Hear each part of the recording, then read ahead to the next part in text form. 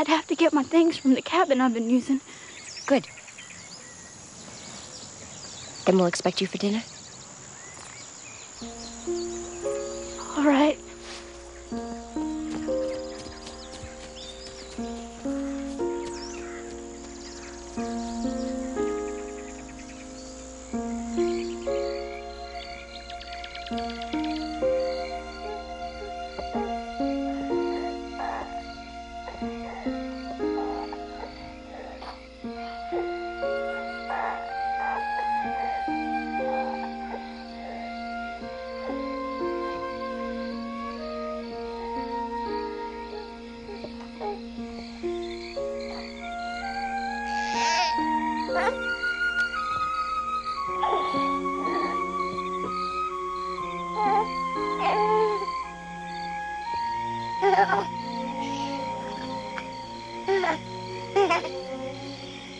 Your mother does love you.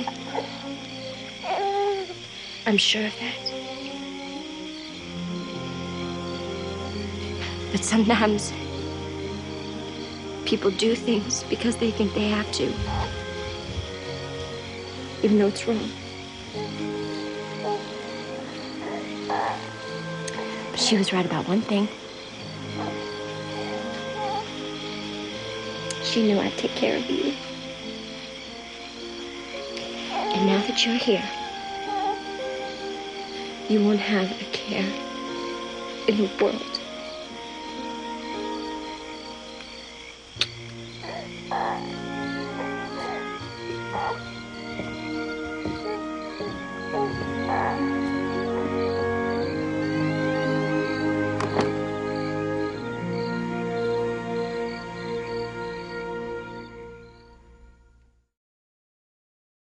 When I was a lad, growing up here in the Cove, I was just like you. But when I went to live and study in Scotland, it changed my life forever. I received a very good education, and I became a physician. But it was more than that. Does anyone know why? You come back talking like that? Not exactly. Living in Scotland stirred up the Highlander traditions in my blood. The same blood that flows in each and every one of you. Now, it doesn't matter whether you live in Scotland or Cuttergap or the North Pole. Our heritage makes us what we are today. Now, Reverend Grantland has talked at length about baseball. And I'm here today wearing my grandfather's kilt because I'm going to teach you some games with real tradition and purpose. Highland games. Games of strength and determination. Games born in glorious times past, when men knew the true meaning of sport. To see who was equal to the challenge. To win the victor's trophy. And the young lady's heart. Can't no gals be playing them Highland games? Of course they can, Lulu. Traditions were meant to be shaped by those who honor them. And so I say, let the games begin. Okay.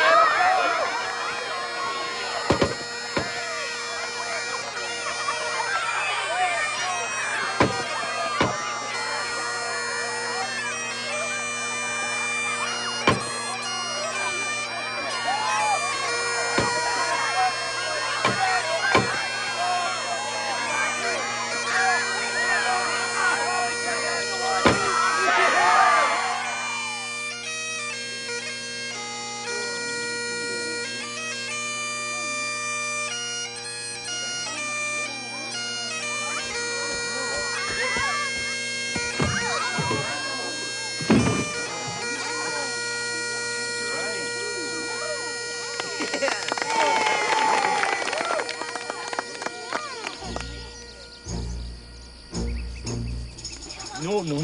Lower. Down here. Walk them together. Get lower. Lock the fingers. Up there, lads. Go.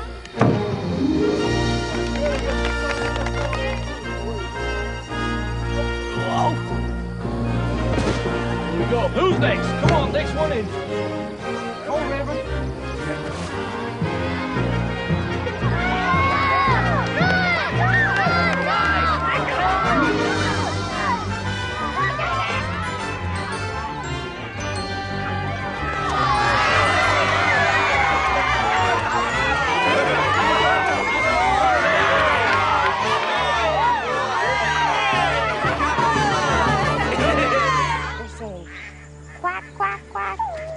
Why isn't that little girl swimming with us?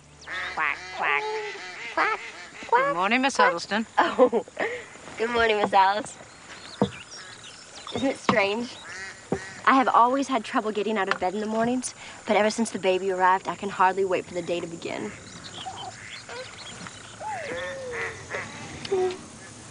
Isn't she just the most precious thing you've ever seen? Babies are a blessing. She's just perfect. Her little hands, her little feet, her smile. I swear she understands me when I talk to her. She understands love. I wish I could give her a name. Emma. She looks like an Emma to me. Emma Barnett. Naming her will be the privilege of her new family, Christy. But aren't we her family now? We're caring for her. She seems very happy with us. You mean thee is happy with her? Of course I am. I think we should keep her here and raise her at the mission, Miss Alice. I do not think that would be wise. But we have so much to offer her. A safe, loving environment, spiritual instruction. She would be the true fulfillment of our mission. And besides, it would just be so much fun to have a baby around. For all of us. Though I would do all the work. I would feed her and change her. I would take full responsibility. You're not taking in a stray cat. You're speaking about a human being. Are you prepared for motherhood? Were you? I was not. Nor did I have a choice in the matter. There is a great deal more to being a parent than meets the eye. Now we will seek a good family for her. But if none can be found here, we will certainly find one through the Christian orphanage at Knoxville.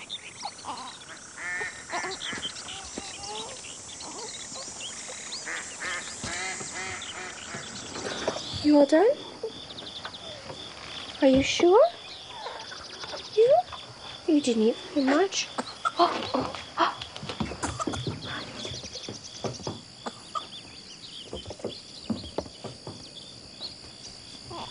Don't be shy, David. Come join us.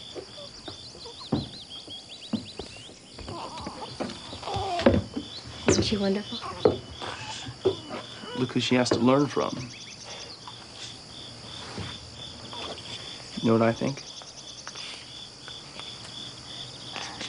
I think we have the makings of a real family.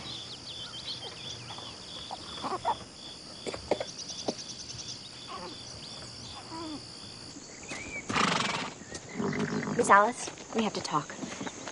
I don't want you to call the orphanage. There may not be an alternative. There will be if someone adopts her. And I think I know a young couple who might be interested. David and me. What do you mean? I am reconsidering his proposal. Sarah Barnett's baby. Set you thinking about marriage? I've been thinking about it ever since he asked me. It has been on my mind constantly. And now, with the baby in my life, I am seeing everything more clearly than before. Is that a fact? I believe she may be a sign from God. I've always had difficulty reading the Lord's mind. I hope you have better luck.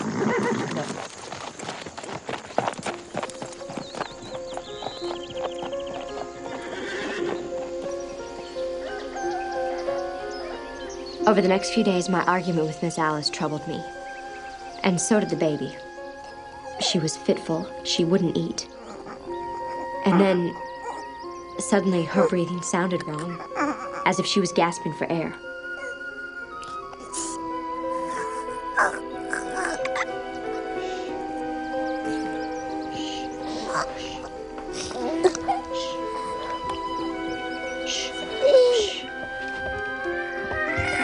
Miss Christy, what's wrong? The baby can't breathe. Where's Miss Alice? Oh, she ain't back from Sand Creek yet. Ask Mr. Grantland to go get Dr. McNeil and see if you can find Aunt Scott. Yes, ma'am. It's all right. Stop crying. Stop crying. Fine. You're fine. Morning, Miss Christy. I thought to bring over more goat's milk. Thank you, but I don't think the baby is interested in food right now.